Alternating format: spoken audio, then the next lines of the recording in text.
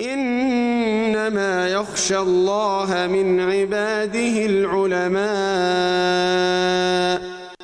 إن الله عزيز غفور.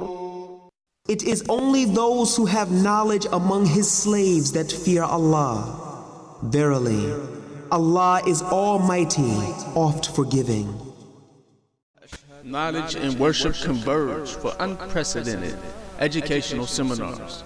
The venue is none other than the heart of Islamic heritage and history, the land of the two holy mosques. The duration can be described as a 3-week span containing a lifetime of priceless value. The red carpet is laid as the gates of opportunity open. This is the path illuminated by the inheritors of the prophets.